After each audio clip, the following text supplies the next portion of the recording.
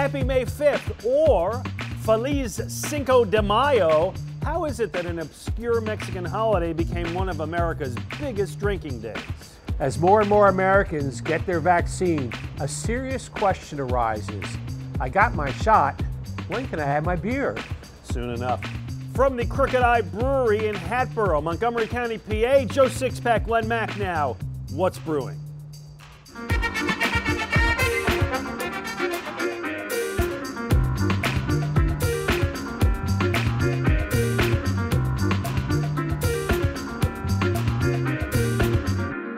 What's Brewing is brought to you in part by Monco Makers, powered by the Valley Forge Tourism and Convention Board. Download the app. By Visit Bucks County. We are open. Travel responsibly. Follow the Bucks County Ale Trail. Go to visitbuckscounty.com/ale trail to get your passport. By the Craft Beer Trail of Greater Philadelphia. 5 counties, 90+ breweries, and 1,000+ beers. And by Conshohocken Brewing Company, now shipping beer to all of Pennsylvania at conchiexpress.com. They're not just familiar faces, they're your friends and neighbors. It's their small businesses, a beating heart that makes a neighborhood a home, where personality is served on a plate and imagination paints a brighter world. A place where fresh is always in stock with a personal touch passed down through generations. Support small and make a big difference. Make it local. Make it Main Street. Make it Monco.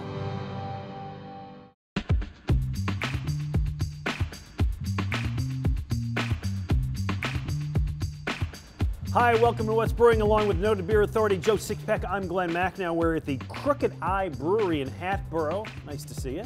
Cheers. I am drinking the Crooked Eye IPA, a little 6.5 action. What about you? Looks good. I've got one that you don't see very often. This is called Regimental 80, and it is a Scottish ale, but not one of those big, heavy Scottish ales. This is easy drinking. All right, well, all very good.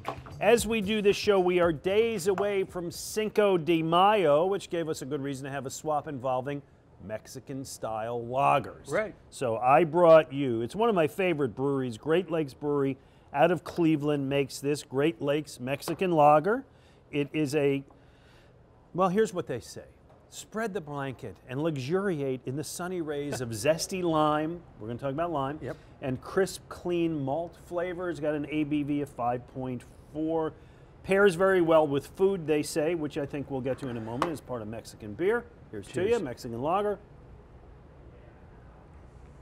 A lot of lime in there. Yeah.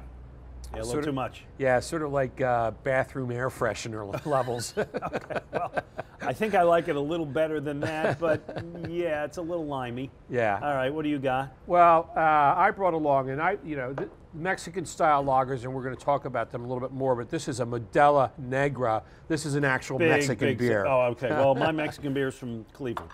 Okay, and that's a big, big seller. It is. Well, Modelo is big brewery, but this Negra is one you don't see a whole lot because it's a dark beer. They make Corona, by the way, the same brewery, but this is an amber lager. It's a lot closer to a Bavarian-style Dunkel, a dark ale, or dark lager, rather. Oh, yeah. It's very different from other Mexican beers I've had. Imports from Mexico, huge, going way, way up. How come? Well, there's a couple reasons, I think. Partly, there's a lot of people from south of the border that live in America now. But I think more importantly, the Mexican culture is huge among Americans. I mean, there are so many Mexican-style restaurants out there. A lot of people go down there for vacations. So in some ways, these Mexican beers are a little bit of Mexico that you can have in your own living room. Okay. And Mexican lagers, which is most of their beers, this Dunkel aside, we do a show about craft beer, not exactly the most exciting, groundbreaking stuff, but people like it. It's true. I mean, Corona is the #1 import in America. I mean, which astonishes me because for a long time it would have been a European import. But these days people want that really nice, light drinking beer. I also think that advertising goes into a big part. I mean, Corona ads are some of the best. Yeah, and I'm going to talk about this in a second because Cinco de Mayo is May the 5th, obviously. This show is being run this week of May the 5th. And so I started doing some research on Cinco de Mayo, which, by the way, in Mexico, people think it's Mexican Independence Day. No, it's not. It's actually a fairly obscure holiday in Mexico that commemorates one battle they had on Cinco de Mayo. They beat the French in the Battle of Puebla during the French-Mexican War. You remember that one? I may have missed that one in history class. Okay. So in California, Chicano, at least what they used to call Chicano, activists, residents used to have annual celebrations of it. That was it. And then in the 80s, the beer companies realized we can sell this. Right. Right? And so they started making campaigns. Miller Lite, Anheuser-Busch started doing it. Cinco de Mayo parties, they would call it Drinko de Mayo. Oh, yeah, of course. Corona de Mayo. And there was, understandably, some blowback from the Mexican-American community. This is our holiday. It's not a drinking day. Yeah, I can imagine. It's reminiscent of the way that drinking has spawned up around, say, Thanksgiving or more, or the day Wednesday before Thanksgiving. So. Well, it's St. Patrick's Day Right. in May is really what it has become, Yes, right? yes. And I don't know if I believe this, but this is what I read on a very important website. It said, today, Cinco de Mayo generates more beer sales than any other holiday, including 4th of July, St. Patrick's Day, and the Super Bowl weekend. Really? Well, in beginning of May, maybe it's warmer weather. There are a lot of outdoor parties, and like I said before, the whole idea of Mexican food going with these beers is a really good opportunity for a party. Yeah, I mean, that's the one thing I would say. I am a fan of Mexican food, and the one thing I would say about these, they're kind of like Canadian lagers to me, generally like a Moosehead Molson kind of thing. I agree. It's funny, though, that the Great Lakes one and other American ones really accentuate the limes aspect of it, which I kind of think is partly due to the chelada, which is a style of Mexican beer drinking, but also the Coronas sticking the lime in the bottle, in the neck of the bottle. I also think, again, why is the holiday so popular? Because of where it is on the calendar. I think you alluded to this. Yeah. In March, you got St. Patrick's Day. In April, generally, you have Easter, which is a big holiday. May, there's Mother's Day, not exactly a beer drinking holiday. Maybe in your house, not so much in my house. Ma Sixpack was her pint. But it's like, the calendar's empty. Let's make something for people to drink beer. I agree. And, I confess, though, I don't think I've ever really been to a Cinco de Mayo party. It's like one of those things I've avoided, maybe. So, well, this may be the year. Yes. Coming up, interesting thing, everybody's getting vaccinated. Some people are celebrating their vaccinations by chugging a big beer. Good idea, bad idea. You're supposed to wait before you drink after the vaccination. Dr. Sixpack will give you the information. We're at the Crooked Eye Brewery in Hatboro, PA with Joe Sixpack. I'm Glen Macnow. It's What's Brewing.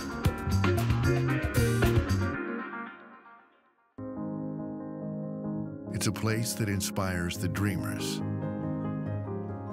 the overachievers. A place for those who follow the path, as well as the ones who blaze them. So whether you want to go with the flow or rise above it all, visit Bucks County and be inspired.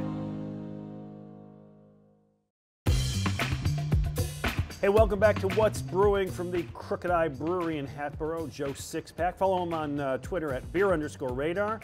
I'm Glen Macnow. Follow me at Real Glen Macnow. The show is at What's Brewing PA. I am drinking an ESB, and it's a flavor you and I both respect a lot. This is the Brit. It's great to see them make that here. I've got a beer. It's a India Pale Lager, so basically a hoppy lager. Yeah. Stay Classy Hatboro. Good name. I like it. I like it a lot. By the way, this brewery is part of the Montco Makers, a great association. Go to their website, download the app, have a good time. So many great breweries around Montgomery County. He's stumbled out of most of them, and you can attest, they're pretty good.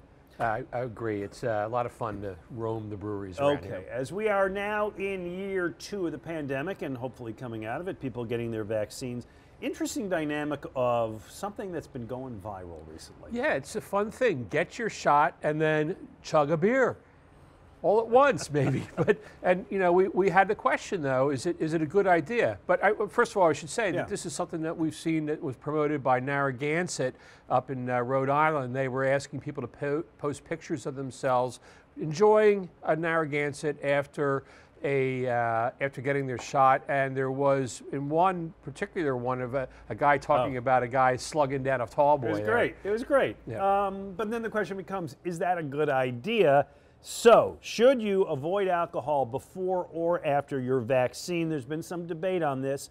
Joe Sixpack, the CDC has some guidance for people who are newly vaccinated, but they don't mention beer. They don't mention booze, excuse me, at all. Research on both of the Moderna and Pfizer vaccines never asked the question about whether people drank alcohol before or after, so they don't really know. Yeah, they should have too. It's a really logical question to ask. You know, in my case, I actually did not drink 2 days before the shot because a buddy of mine told me not to drink, and then after the second shot, I had that 24-hour slam, and I did not feel like drinking at all after that. So this is what Dr. Tiana Elliott, clinical instructor of medicine at NYU, said. She said vaccine side effects include muscle aches, pains, feeling under the weather. Compounding those with the side effects of alcohol can make you feel worse. Recommends maximum of 2 drinks for a man, 1 drink for a woman. But you can't. Just take it easy, okay? Across the world, there are different guidelines in Russia. Be glad you don't live in Russia, just for this reason. A Russian health official said last month that people who received their Sputnik V vaccine should abstain from alcohol for 2 months. Oh, man. Go ahead. I will tell you that was the advice I got when I innocently asked my pharmacist at the Rite Aid what I should be doing. She said, and she had a Russian accent. She said, a spy. It's always a good idea not to drink after a vaccine for maybe about 2 months. Did you say, excuse me, do you know who I am? I'm Joe Sixpack. Really? Well, after that Russian guy put this out, there was such an uproar around Russia that they felt compelled to get their Faucinsky on, who said, that's a little too extreme, and he tweeted 2 or 3 days. That's all you got to do, 2 or 3 days. But again, there's really no science. In Britain, they recommend a day or 2. There's no recommendation here. We, as noted medical authorities, would advise you take it easy, but sip or 2. I'm a big proponent of the restoration effects of alcohol. There you go. Well, you know who else is? And this is so much fun. There is a woman, a 111-year-old woman in South Carolina, Maria Aulenbacher, who became, they believe, the oldest person in America to get the vaccine. And of course, when they do that, the local TV's crews show up, right? And they went out to her nursing home. This woman, by the way, emigrated to the United States at age 100. Okay. And she's 111, and she's doing great. 111 now. Right. Okay. So they came out and asked her about it and asked her, what is the secret to your long life? What she said is, everything is normal. I drink wine. I drink beer. I eat what I like. Joe Sixpack, your thoughts? What a way to live life. I will follow that advice anytime. I love when they go to the old people, right? And every news station does all the 100th birthday in King of Prussia today. We asked the woman how she did it. And it's always, You never hear one of them say, I denied myself everything in life. I've been a vegetarian my whole life. I lived a Spartan life. I never enjoyed anything. It doesn't work. All right, coming up, you're going to enjoy this. Joe Sixpack sings. At least I'm going to try to get him to. We're going to talk about the greatest beer drinking songs ever made, ever recorded. We're at the Crooked Eye Brewery in Hatboro, PA. I'm enjoying this fine IPA with Joe Sixpack. I'm Glen Macnow. It's What's Brewing. It's time for spring seasonal beers and the easy drinking favorites at Conshohocken Brewing Company. There's something for everyone, whether it's the Blood Money Blood Orange IPA, the crushable Ring the Bell Unfiltered Pilsner, Life Coach Session IPA, or my favorite, MC5, a hazy hop bomb bursting with juicy flavor and aroma. Look for these and more at your favorite local beer retailer or visit any Conshohocken Brewing Company location where you'll find safe, comfortable indoor and outdoor seating. I'll see you there.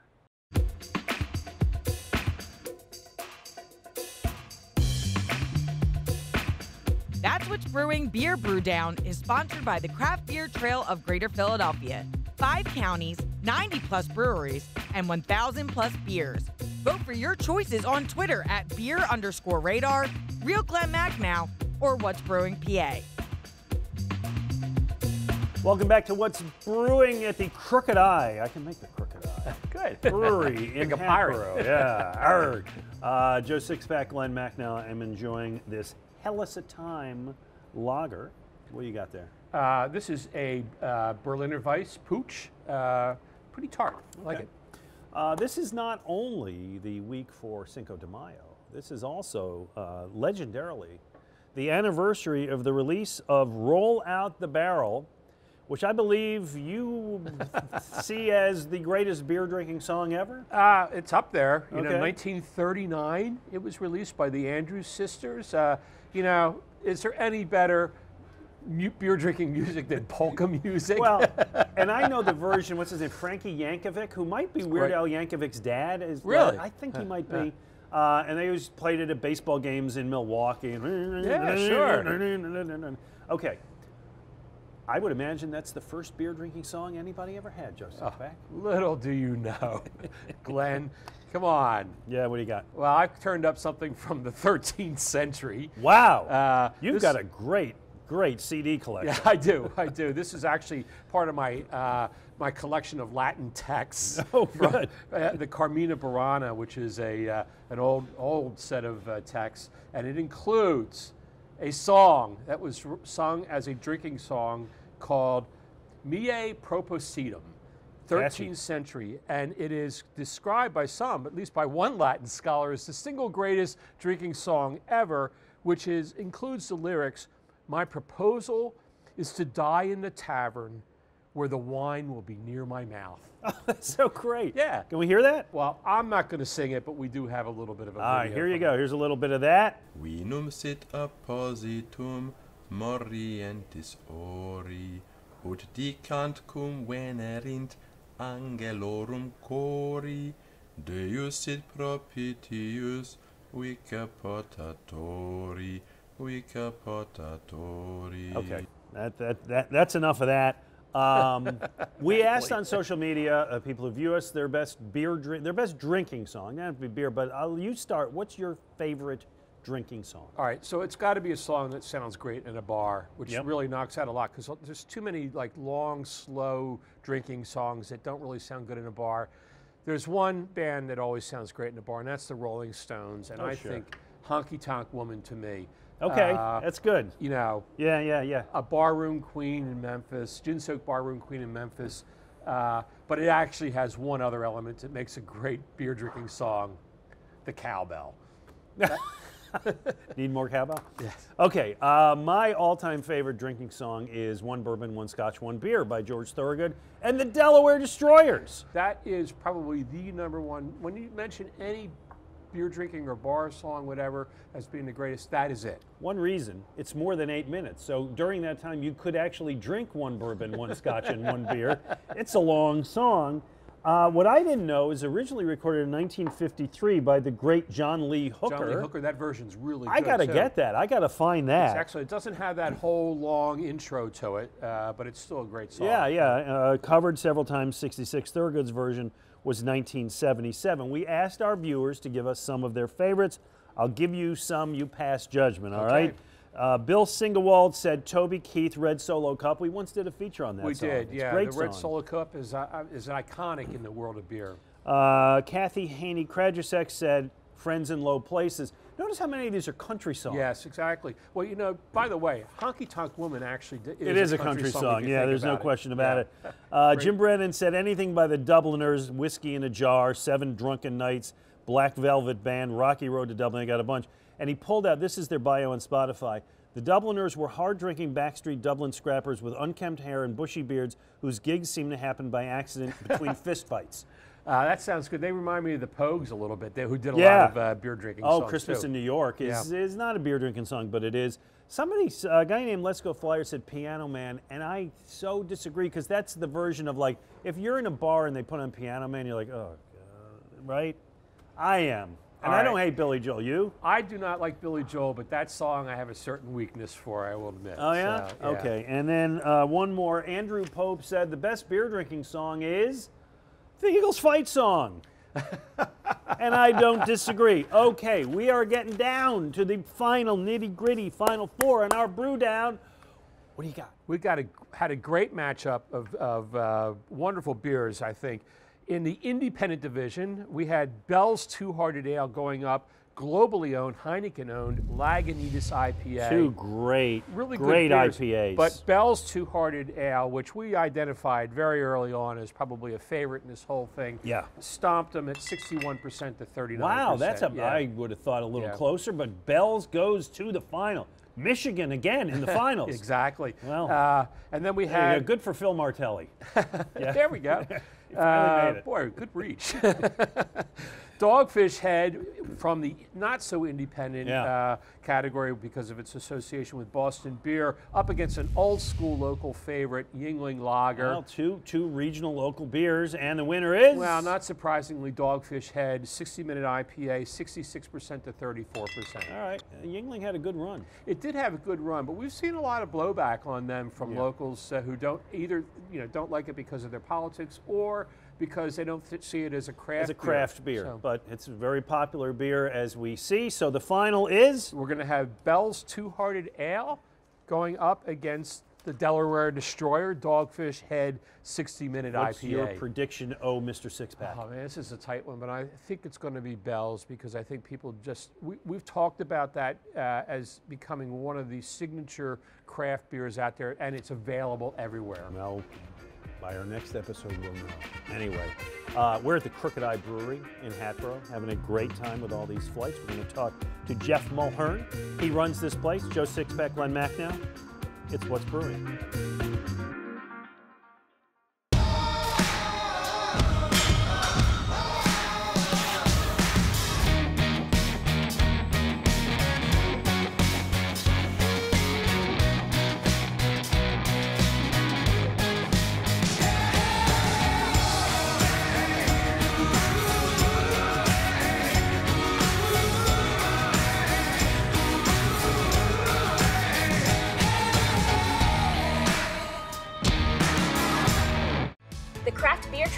Greater Philadelphia, 5 counties, over 90 breweries, and over 1,000 beers. Sip your way through it, one beer at a time.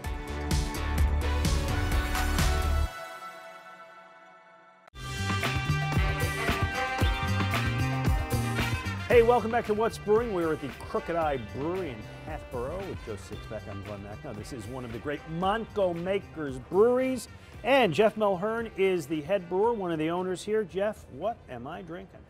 So today we have, it's collaboration beer that I did with Tilden Back in Chalfont. It's a bourbon barrel-aged stout that has toasted coconut. I was going to say, there's definitely a coconut in the nose there. Coffee and cacao nibs. Wow, so this one's coming in double digits ABV. 12%. Right? There you have it, okay. Thus the big bottle.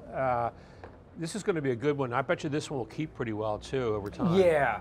Really not the right time of year to release it, but we figured this beer can stay for a year plus. So we encourage some people, if you get it, definitely set one aside for a while, and the flavor's definitely going to change over time. Good. So let's talk a little bit about the brewery here in Hatboro. Sure. You've been open since 2014? February 2014, we got our licensed and opened our doors. And has the brewery changed at all in that time? Definitely. When we first started, we started very small, kind of on like a half barrel system for about 6 months to a year. Then we went up to 2.5 barrels.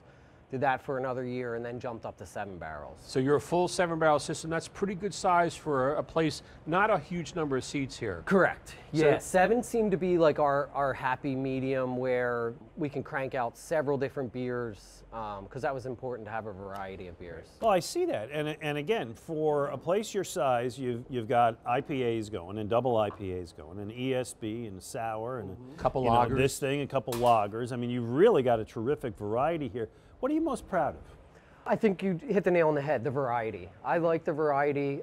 We have people from all walks of life that come in, and you know, I know hazy IPAs are super hot right now, and I didn't want to have, you know, like 4 or 5 of those on and then maybe 1 or 2 various beers. I kind of like the whole spectrum of beers, and also to introduce someone who might not have had an ESB before. It's a great style. We talk about it a lot. It's a style he and I both like and respect a lot.